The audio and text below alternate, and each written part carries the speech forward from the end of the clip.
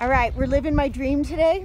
We're camping here at Peak 1 Campground in Frisco, and I finally convinced Victor to go on a brew tour with me. So we're gonna go see how many breweries we can hit from Breckenridge to Silverthorne. Maybe they have kombucha. We just got started, and I think I already lost Victor because if you haven't seen from our other videos, the elevation doesn't agree with him. And then to top it off, he just went and did jiu-jitsu for 2 hours, and when he got back I said, hey, let's go biking to go to all the breweries. So I think he's back there second wind somewhere. I'm such a nice wife. Torture my husband by going to breweries. Okay, so normally from the campground you'd go across to the hospital and hop on the bus to Breck, but there was a line of bikes waiting, so we're gonna head towards Frisco first, and we're gonna make our way down towards Silverthorne, and then we'll hop on the bus and hopefully have priority and go all the way up to finish in Breck. Victor does not like that I told him to dress nice. Check out the cords. The cords, yeah, that look good. It look good. But He does look the good. factor is high up here, and I was like, hey, we're gonna cruise. I want to work out. You should have told me wear workout clothes. I was gonna sweat. I want to know. Got it. Got it. Registered that. Next time, workout, shorts, or cruise. Check. Stop, Highside Brewery. When you finish here, I highly recommend riding down through downtown Frisco. It's really, really cute.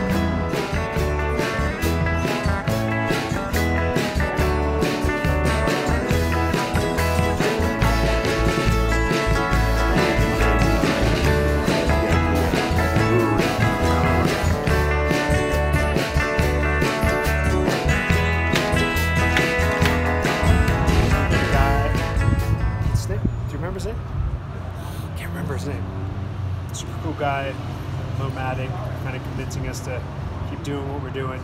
The signs are everywhere. But he's polar opposite of me, man. No wonder he can pull it off. I'm super chill. He's super like let me get to work. But no, he's super cool. I'm sure we'll cross paths with him. The beer was awesome.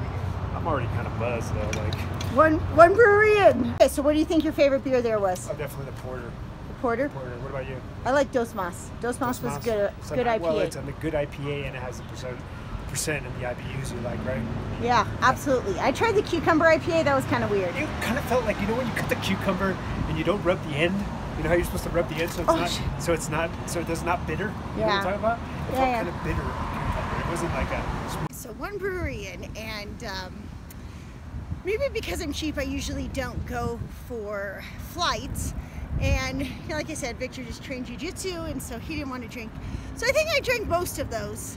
And it's funny because, well, one, that was way more, I'm super cheap, so that was way more expensive to have 6 tiny tastes of beer. I would have rather had my own damn pint. But we were just noticing, like, okay, maybe I feel a little bit, but Victor's like, man, I'm on my ass. I'm like, you didn't even drink any of those.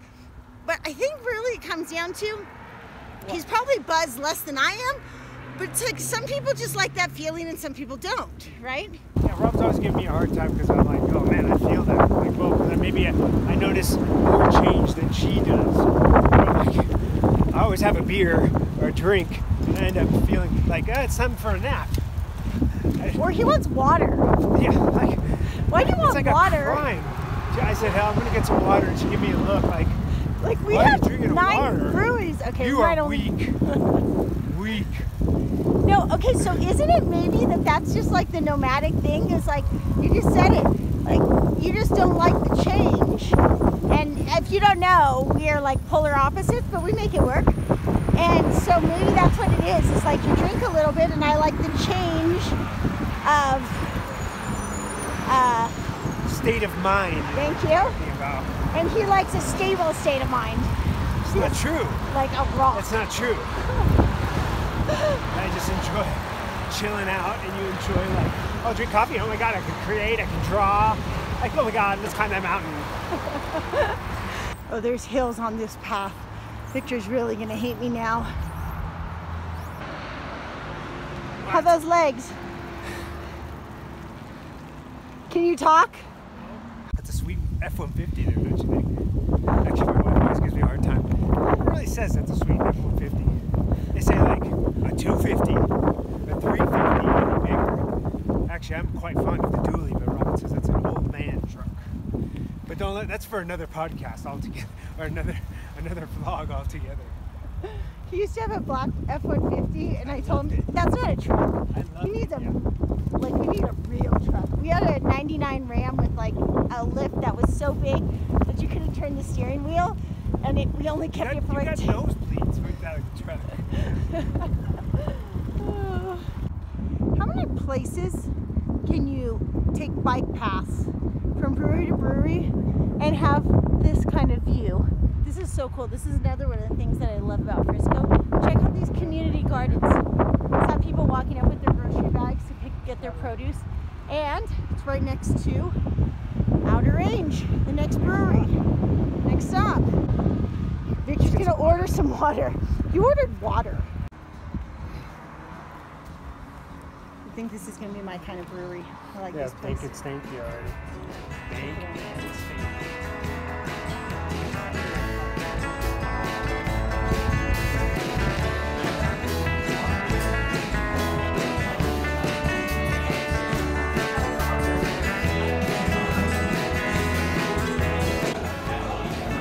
Number 15 is a nitro filter coffee. I think I might actually have that. That brings me and Robin's energy almost the same. Is there like an unfiltered IPA? This is how Victor and I stay even. If I do a 13-ounce beer to your 5-ounce shot of coffee, we will be even when we leave here. No, I don't think so, but we can try. Okay.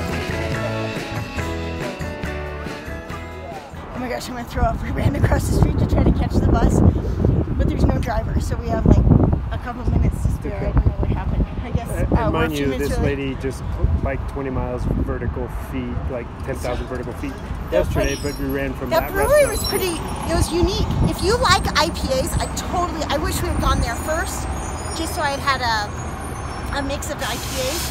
Seriously, I'm thinking about chick.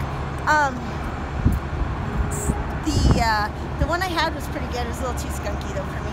But I wish we had done the sampler, the flight at that one to try different IPAs, but oh well.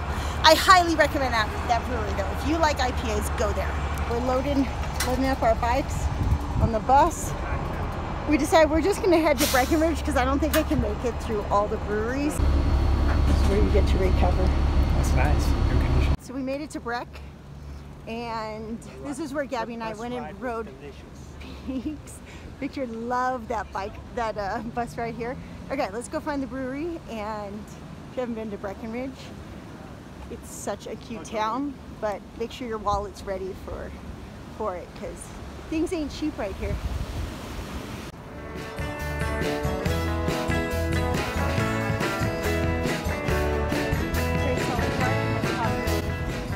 Alright, if you make it to the end of Main Street, but if you go up another block or two, there's a train station up here that has a really fun playground my kids love, and it's a super easy place for you to park your RV. Alright, I love Breckenridge downtown, and it's all those cute shops, and if you have money to spend, it's fun, but really the north side of town is so much better. Oh wait, this is the south side. See? I've had too many years. All right, here we go. Breckenridge Brewery and Pub.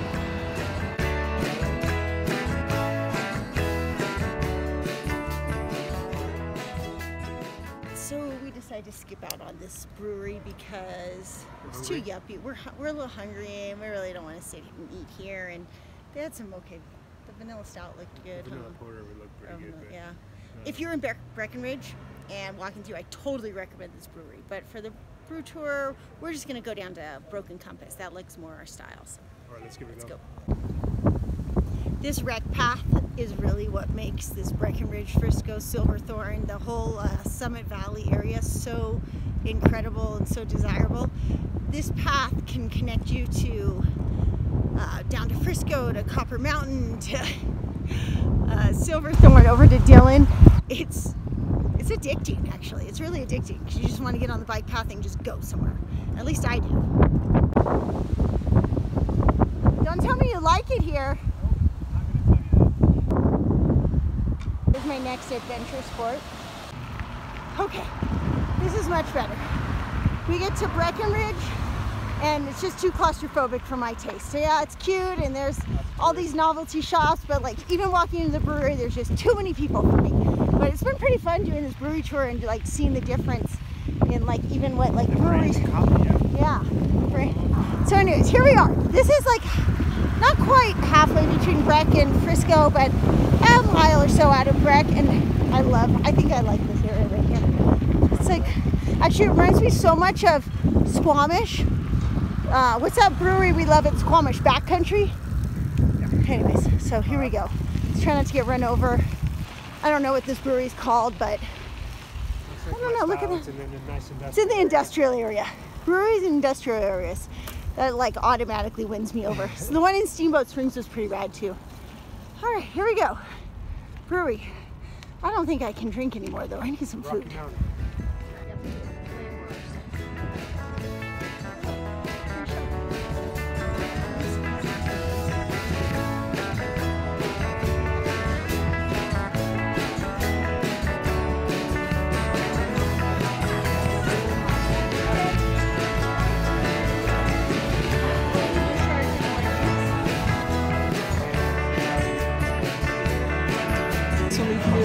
Victor has the big pour and I have the small pour. And I'm convinced it's because I drank that coffee and hurt my stomach. And then I'm doing a coffee porter now. It's a coffee porter? No, it's coconut. Oh, no, it's coconut porter, so it'll probably be better. We're going to wrap this vlog up for today, and pretty proud we made it to 4 breweries out of the 10 and only drank at 3 of them. We're lightweights. That pretty much sums me up. Like, a beer a day keeps the doctor away, but like more than 1 beer, I'm done. Like, that's too much. Actually, I think you're ready to eat. That's the problem. Warrior style, Warrior style works really good for me. Go. No food all day. I have my 1 beer, 1/2 bottle of wine, and then I'm ready. 1.5 bottles of wine? No, just 1/2 of a bottle of wine. Are you sure? The problem is, it's great. We open a bottle of wine, and it's perfect because if Victor and Danny are there, Victor has a couple ounces, Danny has a couple ounces, I finish the bottle. But when they're not around, I finish the whole damn bottle, and then I'm like, oh, I don't feel so good. So it kind of feels like that right now. I'm like, I need food. We hope we showed you a little taste of beer tour. I hope you do better than us because we didn't make it very far, but the experience was amazing. If you're here a few days, I think the good thing is like you can visit each one of them, take a nice bike ride. Yeah. I think I'm starting to feel better, but it's partially because I drink beers that are like steak. So I'm actually getting a little He's bit like more. a diesel engine. It takes a while to warm up. Then, I'm like, I don't know what the analogy is. I think Robin is like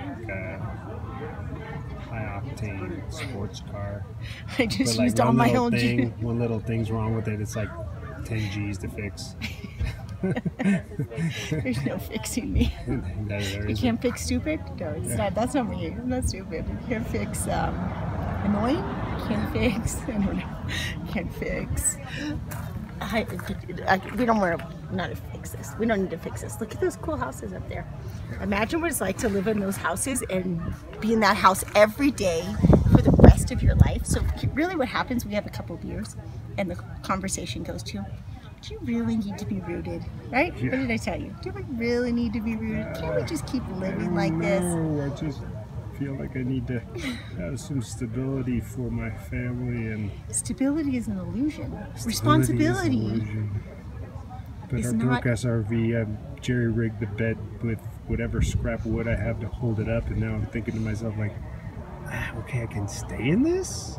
Like, I don't know. What do you think? I hope you keep following us. I have no idea where next week will take us. We don't know. 24 hours changes at 180 degrees, 180 degrees.